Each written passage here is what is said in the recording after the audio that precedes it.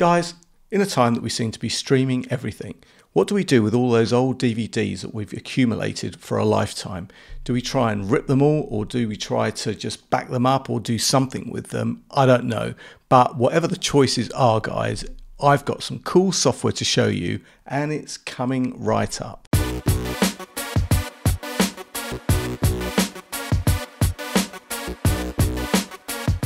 What's up, YouTube? Dave here with Scene for a Lens, and thanks for stopping by the channel. We make lifestyle videos and all things tech, so if that's your kind of thing, then please consider subscribing to the channel and clicking on that bell icon so you can be notified of new videos. So guys, yes, you've got a whole room almost dedicated to DVD storage. I mean, we do, right? But what do you do with all of those discs? Do you rip them to your computer or your NAS drive to make copies, or do you just keep them and let them gather dust? I don't know. Well guys, this is actually a recent dilemma that I had, and fortunately VideoByte reached out to me and asked me if I would review their BD-DVD Ripper software. And you know what, guys? I said yes. This is my answer to ripping all of these DVD discs and storing them on my NAS drive. Now, I know what you're thinking. You're thinking that, you know what, you're looking at hundreds or maybe thousands of DVDs, which, you know what, some people do have thousands of DVDs, and that's going to take forever. But you know what, guys, once it's done, it's done. And you know what, having some cool software to help you achieve that task is definitely going to make your life a lot easier. Now guys, before we get into it, VideoByte did reach out to me and asked me to take a look at this cool DVD ripping software in exchange for my honest review. And you know what, guys, whatever I review, you're always going to get my honest opinion, good, bad, or indifferent. So guys, let's jump onto the computer and see this software in action. So guys, first off, let's hop over to the VideoByte website. Now, there is a ton of useful information on here, so make sure you have a good read. Now, this software is available on both Mac and Windows, so make sure you select your platform of choice. Now guys, you can either purchase this software now, or you can download a trial, and if you like it, you can purchase a license later.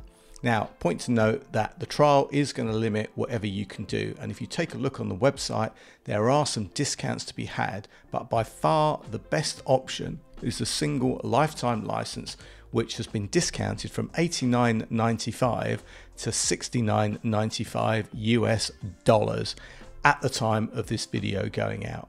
But enough of that, let's see this software in action. So guys, first of all, you see the interface. Now, down the left, you've got options to load a DVD or a Blu-ray disc, or files or folders. Across the top, you've got the Ripper option or the toolbox. Now, if I switch over to that toolbox, you've got a number of options here, including a metadata organizer, video compressor, a GIF maker, a 3D maker, and a video enhancer.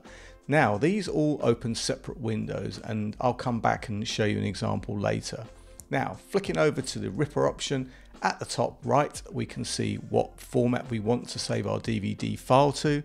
Now, there are a ton of video formats, audio formats, and formats that are customized for specific devices. So the sky's the limit here.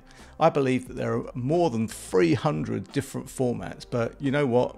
You won't go too far wrong with good old H.264 MP4. This is pretty much compatible with everything.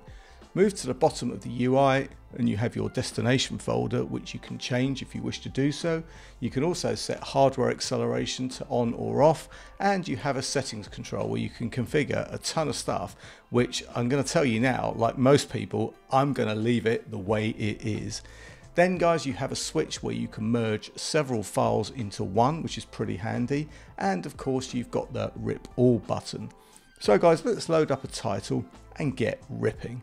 I'm going to load up good old Terminator 3. Now guys, once the disc is loaded and analysed, you will get a pop-up letting you know what the main title is and whether you want to load up the main title or you want to load up the entire file listing.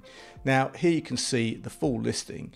It still tells me what the main title is, and as well as the other titles, I can see and select the audio channels, the subtitles, and I can preview the file and edit the title. So that's pretty neat.